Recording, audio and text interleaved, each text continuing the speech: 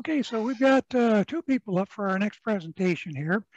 Gerry Cornwell, he's one of the leading lighting designers in Canada with over 40 years experience as an award-winning independent designer with projects in museum, art gallery, commercial, institutional, and residential markets. He conducts lighting education programs for the Illuminating Engineering Association. He has been a lifetime model railroader, starting with Lionel, then HO, and HON3, and discovered ON3 modeling with the MLM group in the Toronto area. His new layout is a freelance logging ON30 railroad set in central Ontario in the 1930s. There will be a layout tour in the new year, something to look forward to. Our other presenter this evening is Mike May, who actually was a presenter for us back in January. Mike has a real interest in theater, and to that end, his studies included theater lighting at Columbia College in Chicago. He's currently the Vice President and Director of Rail Events for American Heritage Railways across the US and also in the UK. This is a position which makes use of both his theater and his railroad experience. His prior railroad experience includes being an Amtrak engineer and, as of 2005, employment with the Durango and Silverton Railroad, with subsequent qualification as a trainman, fireman, engineer, and dispatcher on that narrow gauge railroad. If you saw his layout tour from January 11th Zoom meeting, then you know he has put his lighting knowledge to good use on his HON3 White Pass and Yukon layout. So with that, we're going to learn all about lighting controls. Thanks, Dave, for the generous introduction. And here we are. Now, I'm assuming we're seeing the correct screen, are we? Yes. Good. Okay, thank you. And we'll blast away here. We are going to move to, so Dave's done the introductions. The only thing we wanted to add to this was interesting little factoid. Mike is also an engineer on the Durango and Silverton. And I'm the former owner of Mount Albert. So we're coming at this from both being involved in the lighting industry, but also being involved in model trains in Mike's case, prototype trains in a very major way. These two images are pictures from our own layouts. Mike's on the left, his White Pass and Yukon HON3 layout, and my ON30, this is the John Allen engine house from Mount Albert. That I just finished building earlier this year. Okay, so what are we going to try to do today? Our objectives here are to look at what are the first steps in lighting controls for your railroad, how to assess costs and set a budget, what are your control options, and what are the hardware issues you're likely to come up against.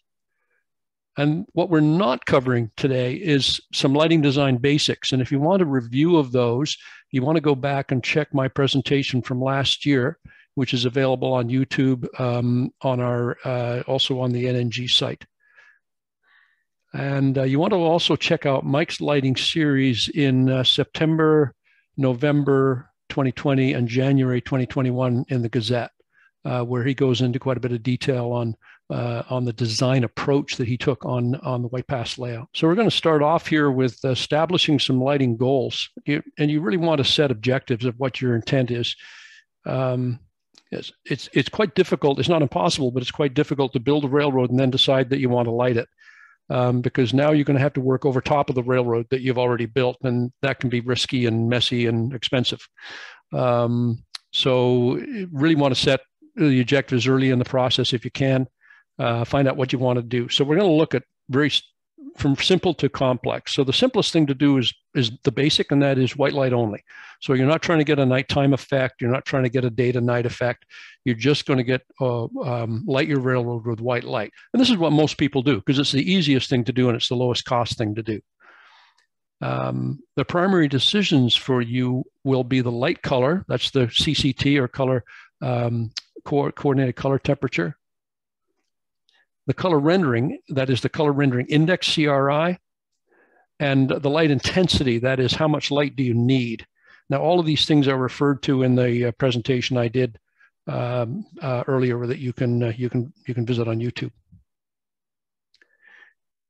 And what we're going to do, what we're going to use to achieve our white light only will be strip LED fixtures plus some LED accent lights to save power and heat generation. So you want to reduce the power and reduce the heat. Mostly heat would be the biggest issue.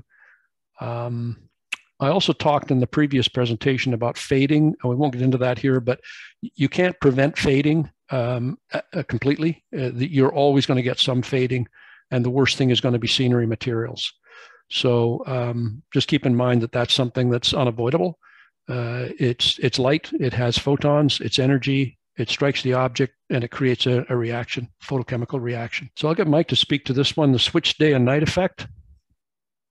Sure. So, hey, everybody.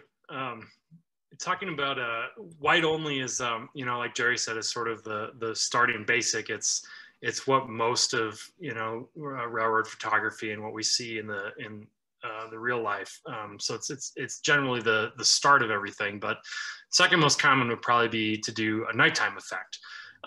Now, in talking about control, switch night and day, in the world of lighting, what we would call these is a two lighting systems.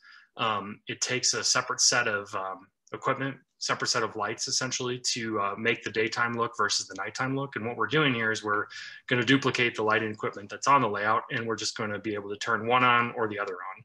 It doesn't have anything in between as far as, like, you know, fading or whatnot. So duplicating it, you know, you're talking about, we figured about 1.5 times the cost of a basic system of just white light only. That's because some of the equipment's duplicatable, some of the electrical work that you might end up doing, and some of the lighting fixtures themselves. So it doesn't quite double, but it does go up in cost. Control, however, for doing something switched is incredibly easy. We'll talk a little bit more about it later with some other slides here, but we talk about, you know, some just like Home Depot and Lowe's available equipment like that to just turn one thing on, turn the other thing off. We can use the same type of equipment. We're still using LED fixtures and LED strips, but LED strips now come in RGB, so you can get any kind of color. RGB is red, green, blue, of course. Blue being the most important for nighttime effect. However, if you look back to some of these, the article that I wrote or Gerry's other presentation, we'll talk a little bit about color rendering and how it's not really just blue, but it's a mix of a lot of different colors that come up with something cool. So anyway, yeah, that's a little bit about the night effect and just switching between the two. Thanks, Mike. And just so you know, what we're going to be doing is we will be looking at specific costs in a moment when we start getting to the hardware. So the next step would be to look at going to what's called a diurnal effect, or basically going from day to night. So you got that transfer now between the day effect. You'll be able to create some kind of a dusk effect, some kind of sunset, nighttime, and then dawn. So you've got a series of changes that are happening in the lighting. And once again, it needs a bit more hardware. It needs a lot more control. So a fairly significant cost increase, so about double what it would cost you to do the basic system. And of course, these numbers are very, you know, it depends on a number of factors, the size of the railroad. There are some benefits of building actually a larger railroad. Your per foot is probably going to be a little bit less. But costs can grow much more for automated systems. We'll talk about that next. The controls can be simple or complex. Once again, you can go to manual controls and do this with a manual step-by-step thing where you're clicking buttons and making it happen, which is perfectly fine. And what we're going to use here is we're going to use dimmable LED strip fixtures. Now, notice I've added the word dimmable. Now, most LED strip fixtures that you're going to find at the home center are not dimmable, because they're basically replacing a fluorescent fixture in a garage or in a storage room or whatever. They don't need to be dimmable, and dimmable ballasts are more expensive than non-dimmable ballasts or drivers in case of LEDs. So you will pay more for those.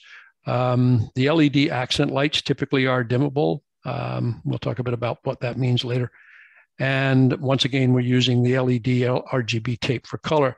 Now, one thing to consider here is that you could start off doing dimmable fixtures for your layout, just do the daytime, nighttime effect with switches early on. And then when you've got the funds available, go to the automated control. And it could be designed that way, so you could add that later.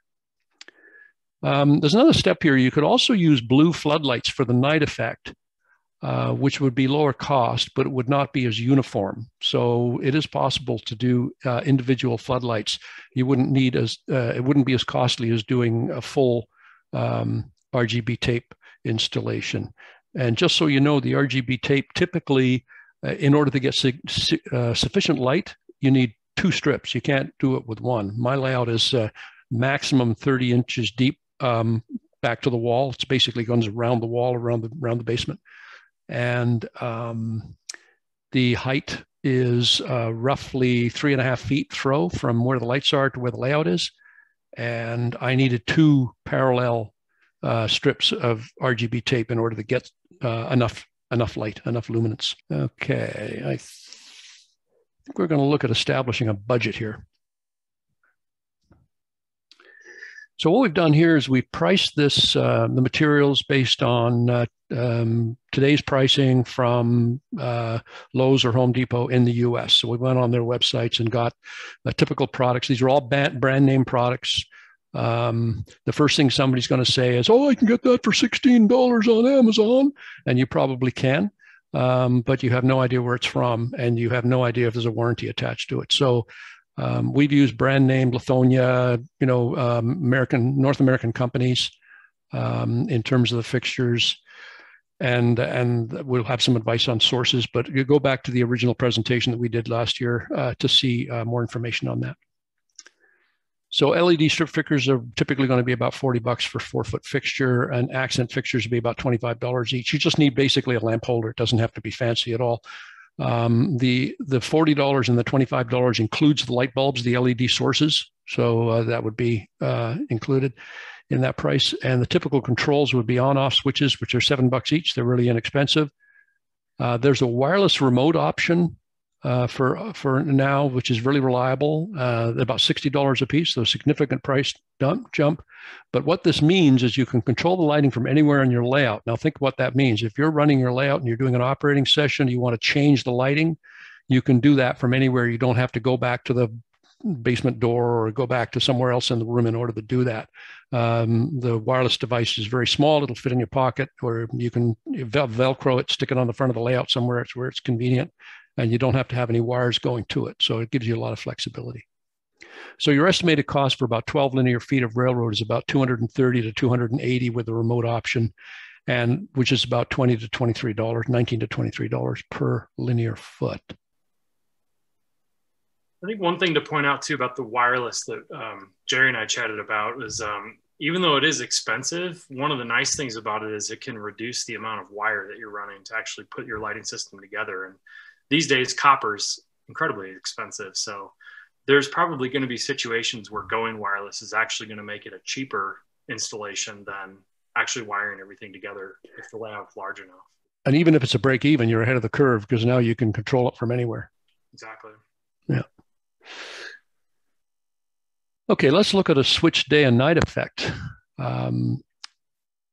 What we've got here is we've got 2 pictures showing a night effect on my layout. And I'm using blue LED primarily with a little bit of white light in to simulate the moonlight. So if you look at the top right photograph, you'll see this is a wharf on my layout. This juts out into the room, so the backdrop you're seeing behind there is temporary. It's held up in place for the sake of the photograph, with the help of some clothespins, I think. And the little building on there doesn't actually sit on that wharf, but I wanted to show a building with lighting on it so you could see the effect of the incandescent-looking light at night. And one thing you'll notice is that this is primarily just the blue night lights on, but the little bit of white accent light, and you can see it on the dock. I don't know if you can see my, oh dear. I don't like it when it does that. There we go. You can see here on the dock, you can probably see just a little bit of sheen here, and that's just a very, very low amount of white accent light on top here, just to give it like a moonlight effect. And this is an LED fixture, gooseneck fixture up top here, and on the inside of this building, there's an oil lantern with an LED inside it, sitting on top of a drum, a wooden drum, And so you can see the effect of that light is actually shining on the door handle. So it gives a little bit of light on the sky as well. This is the kind of thing I'm really interested in creating that effect that I can get with photography, but also when you're running the layout at night, it's kind of fun to see the thing lit up that way. And the photo below is trying to achieve a realistic effect of a lit building at night. And one of the things I really like about this photo is one of the things I was trying to achieve was this pattern of light on the ground here outside. That's from the light coming through this window. And the pattern is being created by the muntins of the window. So all I've done here is light this the way it would have been lit. It's called a practical in theatrical terms. It's a fixture that models a real fixture, and it's located in the right place, and it's about the proper relative amount of light. And you can see the effect of that. So the switch day and night effect on pricing, your typical fixtures again are the same as we had before. The LED color fixtures, we put a price in here for the LED strip, so it's about $50 for 24 feet. And once again, this is available from Home Depot or Lowe's. The typical controls, once again, we're just manually switching this, so it's only $7 and per circuit. And the wireless option is $60. So the estimated cost for about 12 linear feet here has jumped up to about $290 or $390 with a remote option. You notice it's a bigger increase, and that's because you need more of the wireless switches, and they're $60 each. So it increases the cost fairly dramatically. And it goes up to $24 to $32 per linear foot of railroad.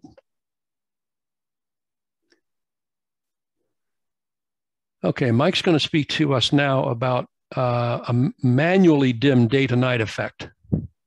Yeah, so diurnal, like we talked about, is it's beyond just day and night. Diurnal is going to now include all of the transition of what natural light does between day and night. So we're including dusk, sunset, dawn, all these different types of light. So really the increase in equipment goes up quite a bit.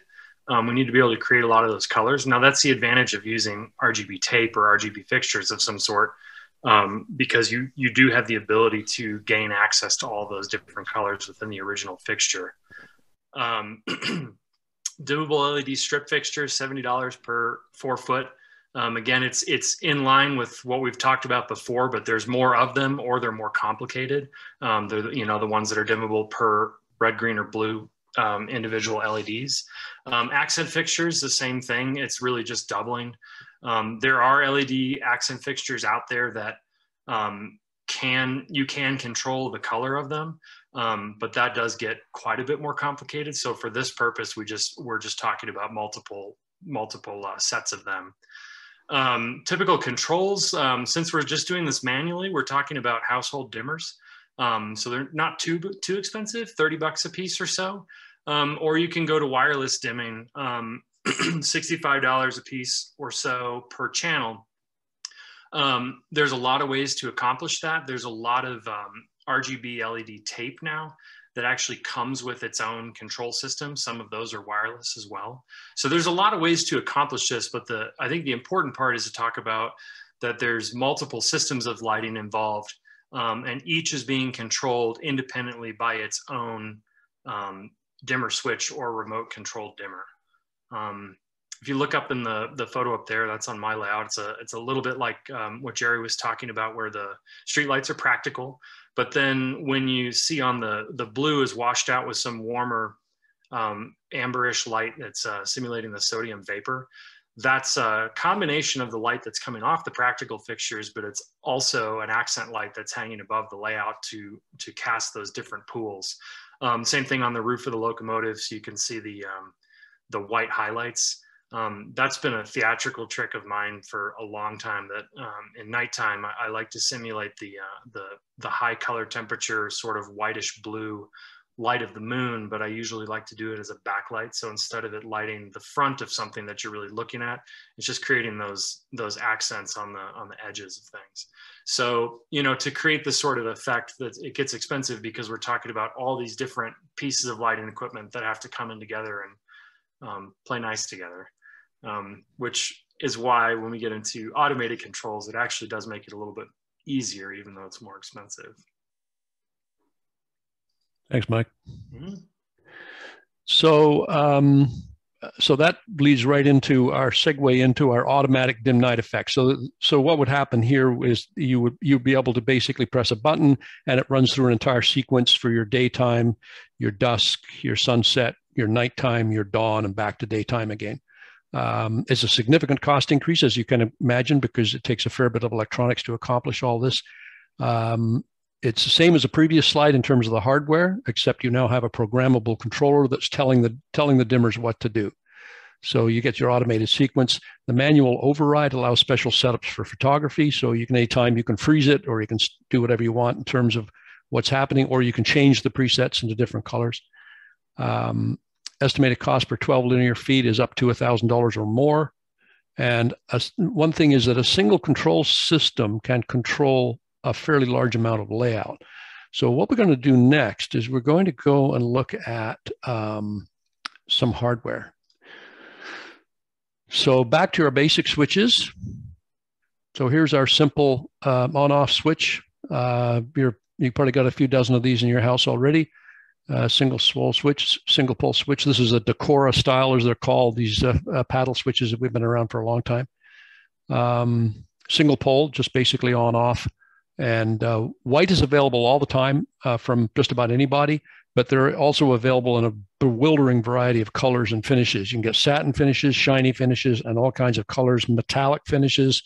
They're mostly made for commercial markets, so they're not often available in the home center, although you can often find the black ones in the home center. So there's a little bit of choice available. If you want to get something more exotic, you're probably going to have to order it through an electrical distributor. Now, one caution here, if you're doing any 120 volt wiring, it must meet local codes. If you have a problem in your house and you have, God forbid, a fire, if you haven't wired it properly and they discover that, you are going to get a nasty surprise from your insurance company. So I really urge you, even if you want to do the wiring yourself and you're capable of doing that, have an electrician check it for you. Make sure that you're legal. We talked about remote switches. These are now available. This is a boxed item available in the big box stores. So they're Home Depot US carries this line. The Lutron Caseta, I've used a lot of Lutron professionally, and I've been very satisfied with the quality, but also more importantly with the technical support and the warranty. They're always excellent to deal with. So this is a line of product they call Caseta, which has a number of different options in terms of wireless dimming control. And what you're seeing on the right here is what's in that box. And the key part here is this little device right here. This is the wireless component. Now, this is the full size of that, and it's only about 1/4 of an inch thick. It's exactly the same size and shape as this piece right here on the Decora switch, but this is now completely portable. It's got a hearing aid battery in the back, and the hearing aid batteries, I've got 4 of these in my house, and we're on their 10th year, and we haven't replaced a battery yet. So, and they're used all the time. So they seem to be pretty much limitless. And about $60, including the remote control at Home Depot for that package right there. You can often see them on special as well. So here's a dimmer switch for doing your manual dimmed effects. So this is a single pole wireless dimmer.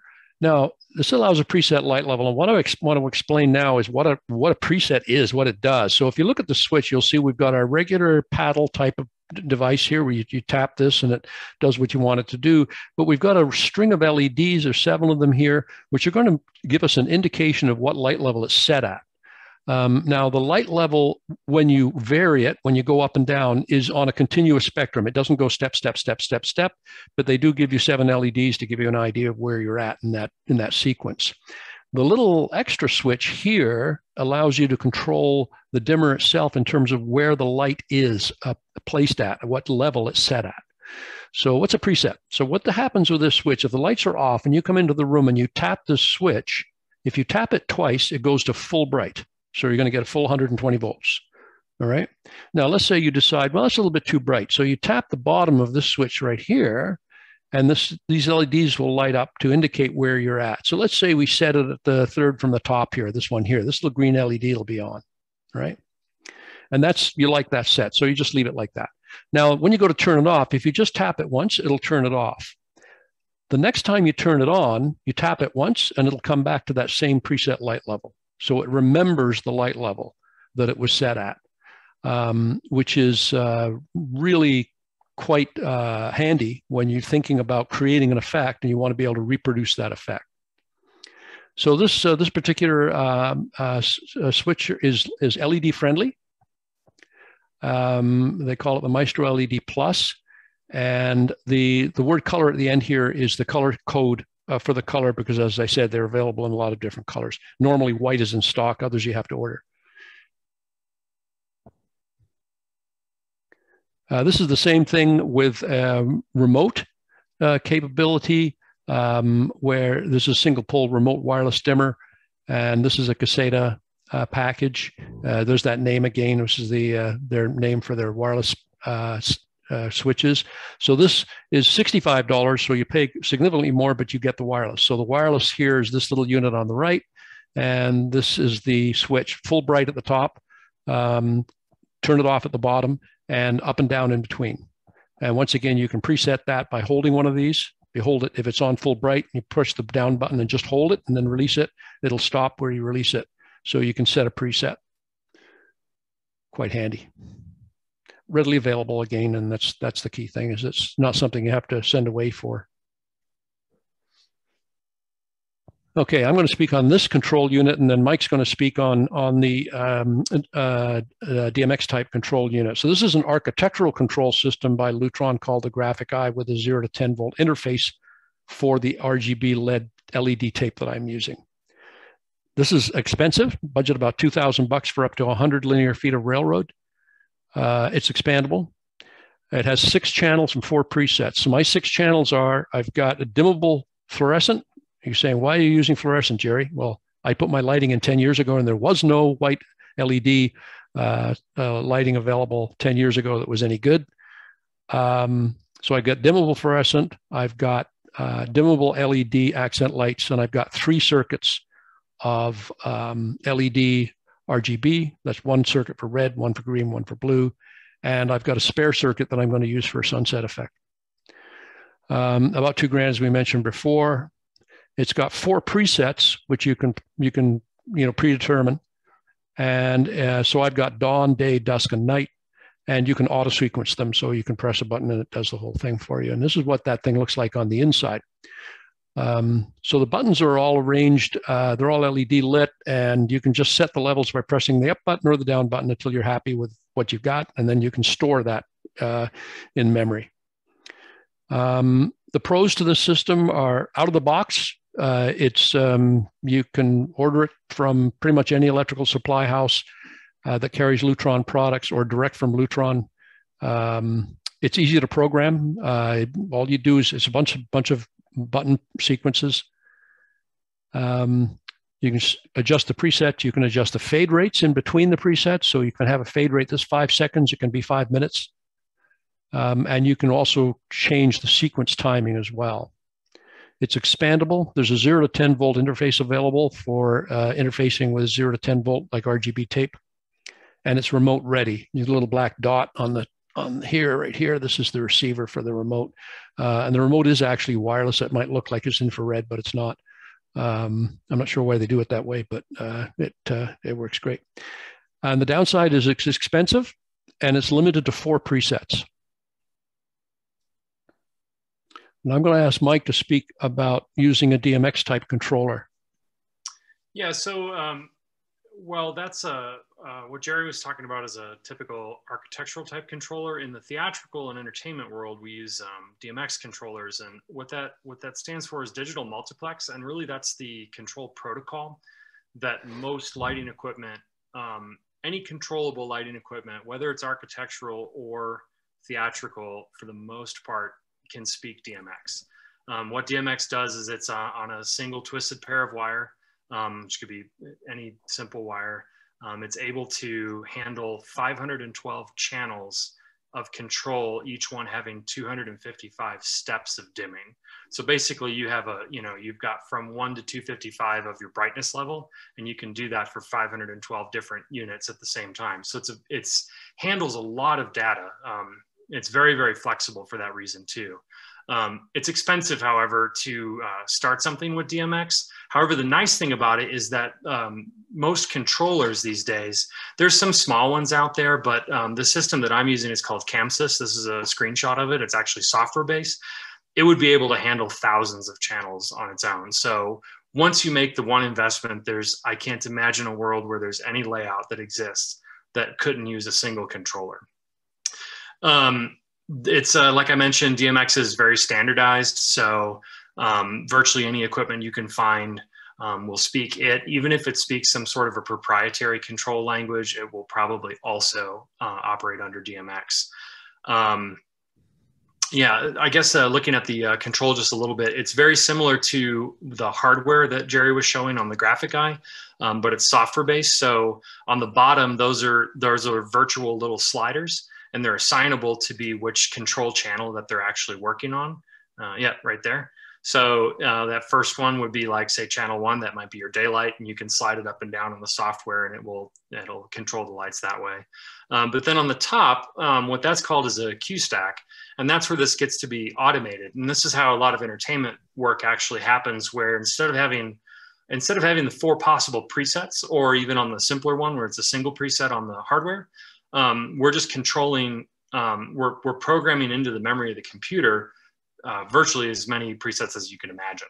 I don't actually honestly know what the limit is of CAMSYS, but I'm sure it's in the tens of thousands. It's probably up to 100,000 different presets you could put in there.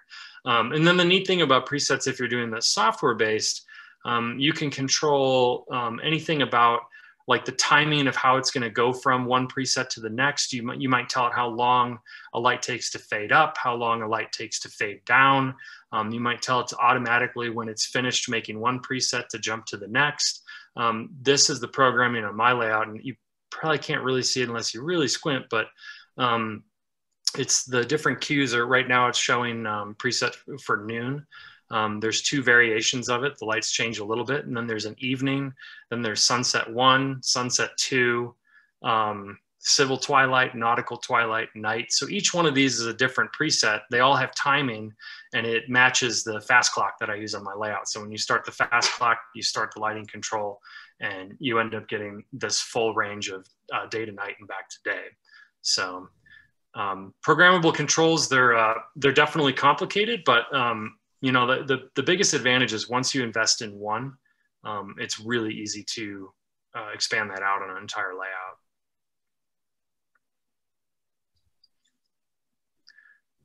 This is the hardware side of DMX. It looks a little complicated, but it's really not. Each one of those boxes is called a dimmer pack. These 2 particular ones are controlling incandescent lights, not LED, but they make exactly the same thing for LED or fluorescent or you name it. They come from many, many different manufacturers. And essentially what's happening in this is the dimmer pack is just plugged into wall power, 120 volts. And then those little wires on the bottom, that's the DMX signal that comes out of the computer through the USB. And then each one of those pairs of outlets would be this one. I think I have it set for channel 1, 2, 3, 4, 5, 6, 7, and 8. So the first pack is 1 through 4. The second is 5 through 8. And then those will correspond in the software to that slider for channel 1, channel 2. It'll control the output of those. And then all that cabling just goes off to the lights themselves. Cool thing about this is it's limitless programming. You can do anything you want with it. You can control them automatically or manually through the software. So like right now, for example, the layout's lit. I just have this turned on to be something that worked for Zoom. I thought it looked pretty, so I just left it there. It's not running anything automatic, but you can easily switch back and forth. The cons is that, of course, this is now getting really complicated in the setup and the programming. But again, once you learn it, it's not, I wouldn't say it's particularly difficult to learn if you're willing to put a little bit of time into it. Another con is that expanding the layout, well, the controller will control a lot. You do need to continue to add things to be controlled, like these DMX dimmer packs or DMX lighting fixtures, for example. Thanks, Mike. Yeah. So just quickly, we're going to running a little short of time, so we're going to look this part fairly quickly. But some of the challenges you're going to face, and there are always issues with dimming. There have always been issues with dimming. Back in the incandescent days, it was pretty straightforward because it's resistive load, so it's not difficult to dim. Typically, everything else is difficult to dim and presents all kinds of challenges. So compatibility with fixtures and control signals is the largest signal obstacle.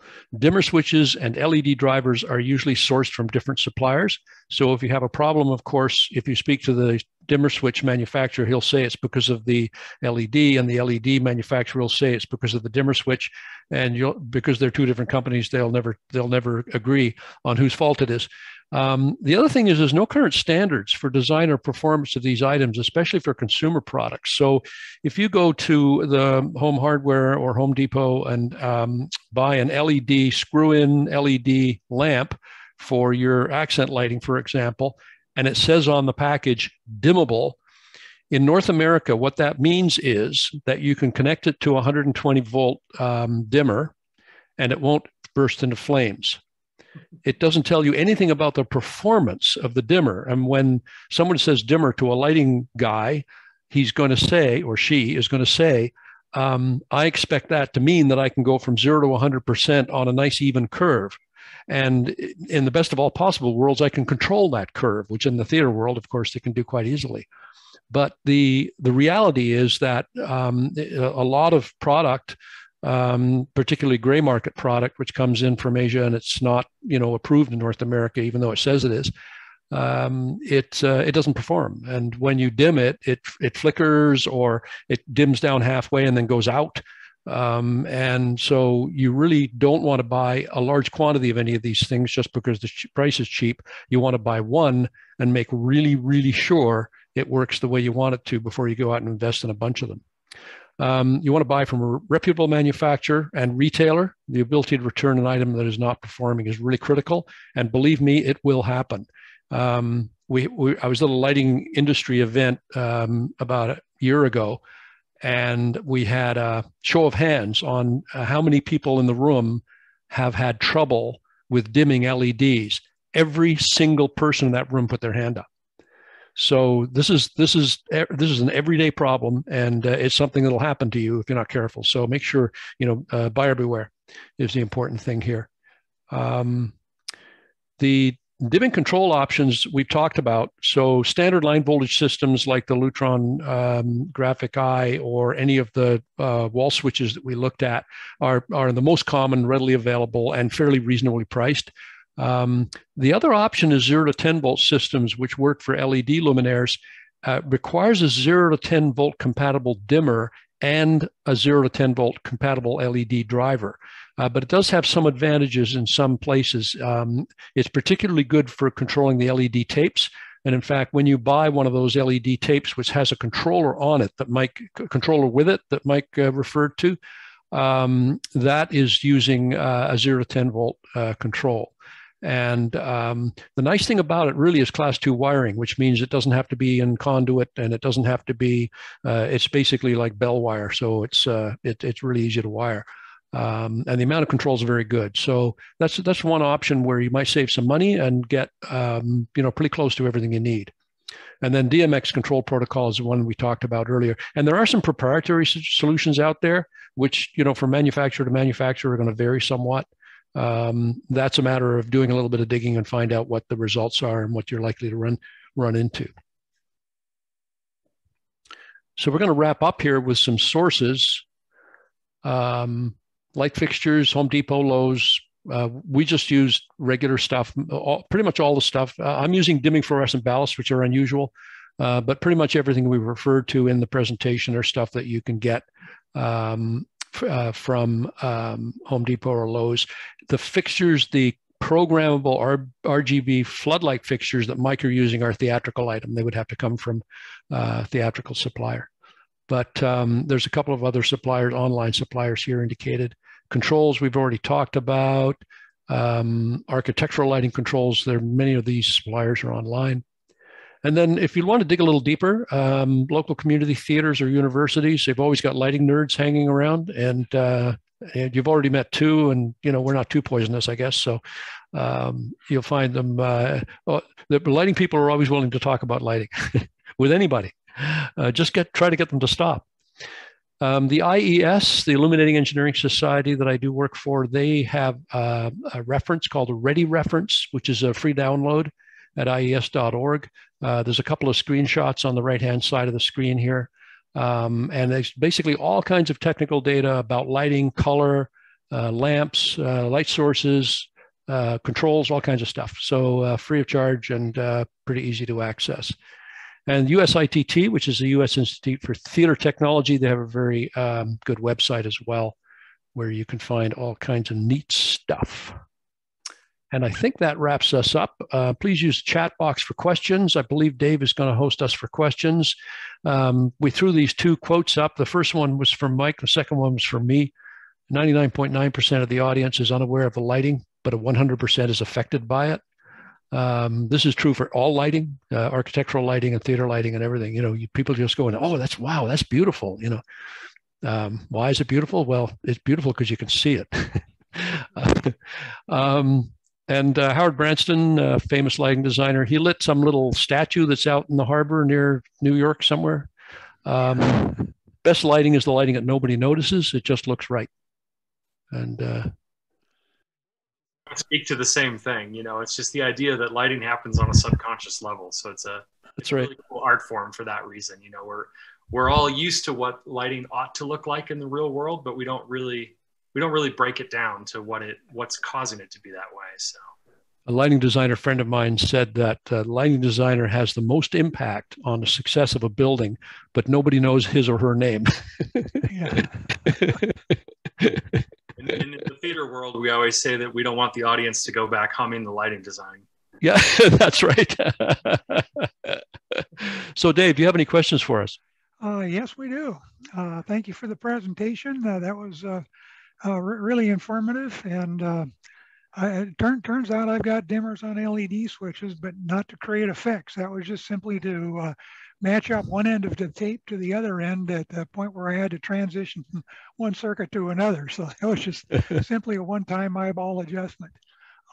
Actually, we've got, I'll start with a comment. And this is from Chuck and Steve, and they said they've been using some Fight LED tapes from Home Depot. They said the power supplies seem to overheat pretty easily, but otherwise they provide pretty nice minimal effects at a low cost. So there would be possibly some way to get into this in a big box store. Another question is from John Garrity, and he says, what's the difference between dawn and dusk presets? Oh, there you go. Wow. That's, well, first of all, you have to get up really early in the morning. Yeah. And you have to be outside at dusk in order to answer that question. But I'll let Mike answer that because that's right up his alley.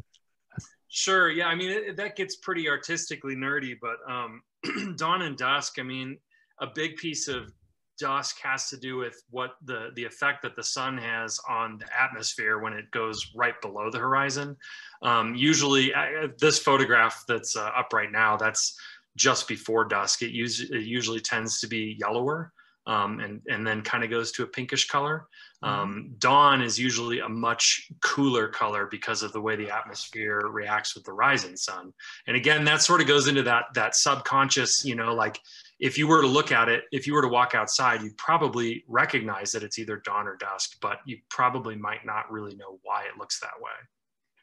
Yeah, on my layout, I've got quite a bit more yellow in the dawn sequence and quite a bit more red in the dusk sequence. Mm-hmm.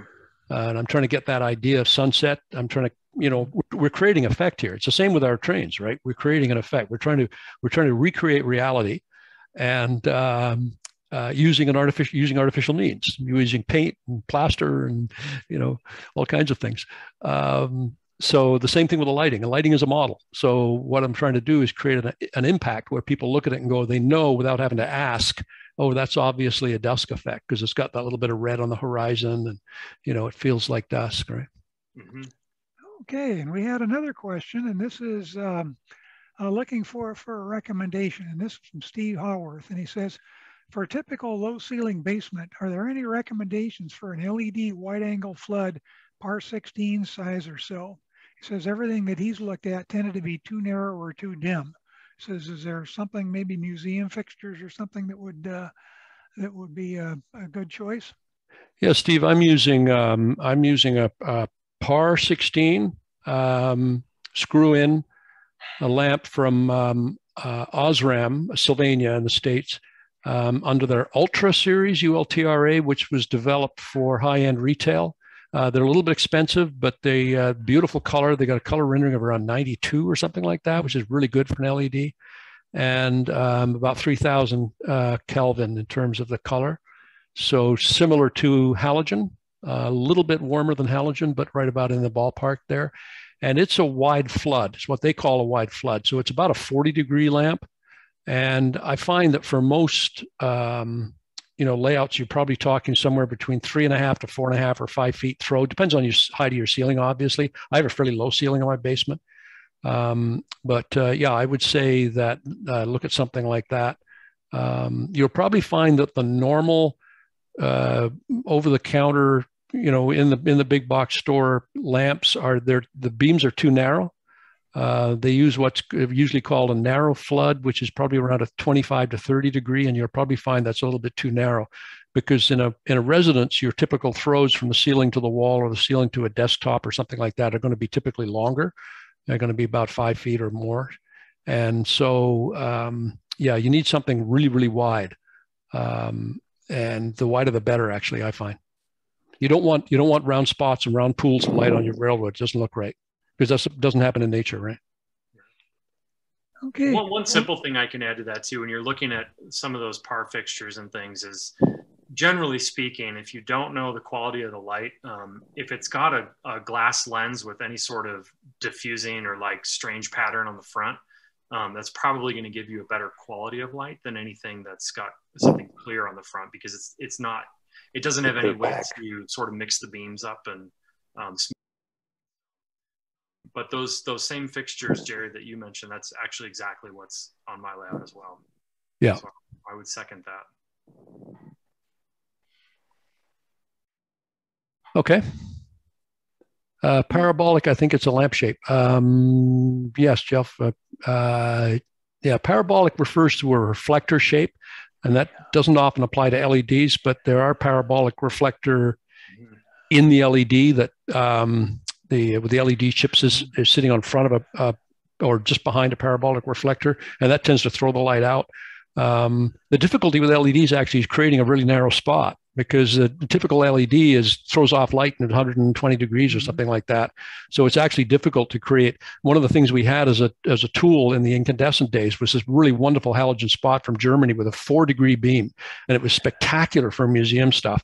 And even for architectural applications, but I haven't seen anything like that in LED yet. They're getting there with the big floodlights they use for sports arenas, because of course you got 300-foot throw, you need a really narrow beam. But yeah, it's hard to do in a small lamp for sure.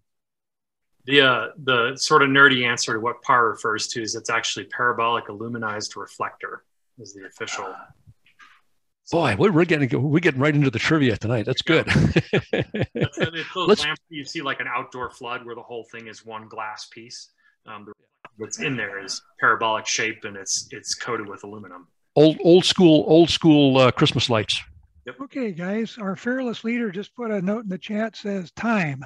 So We're what up. that moves is yeah, we're going to thank you gentlemen for the presentation and the Q&A, and move on to the next part of this program. Thank you for watching. Thank you.